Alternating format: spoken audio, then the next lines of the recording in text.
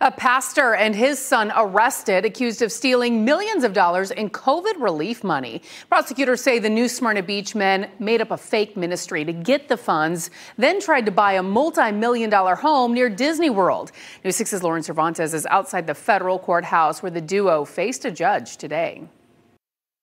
The judge has ordered a psychological evaluation for the son, Joshua Edwards, after he refused to answer any of the judge's questions in court.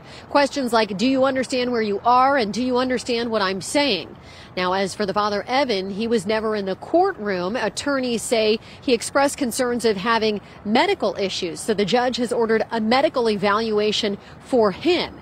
Now, both cases are continued pending those evaluations. Mrs. Edwards, what's your reaction to what we saw in court? Mary Jane and Joy Edwards, the wife and daughter of Evan Edwards and mother and sister of Joshua Edwards, didn't say a word as they walked out of the federal courthouse. Do you have a comment on why he didn't say anything when the judge asked him questions? Both Evan and Joshua were arrested early this morning by federal agents at their home in New Smyrna Beach, according to sources close to News 6. A federal indictment says Joshua falsified documents to apply for a paycheck protection loan to get more than $8 million. Those loans were offered to struggling small businesses during the peak of the pandemic. The indictment claims the Edwards used some of that money to try and buy a home in the private Four Seasons resort community near Disney. The two used their family-run nonprofit church called Aslan International Ministry to apply for the loan. But according to investigators, the church was a front and never actually held services.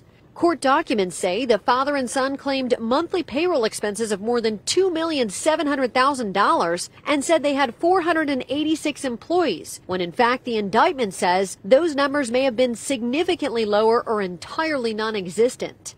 The pair are also facing counts of visa fraud. Sources tell News 6 they were here in Florida on visas. For now in Orange County, I'm Lauren Cervantes getting results.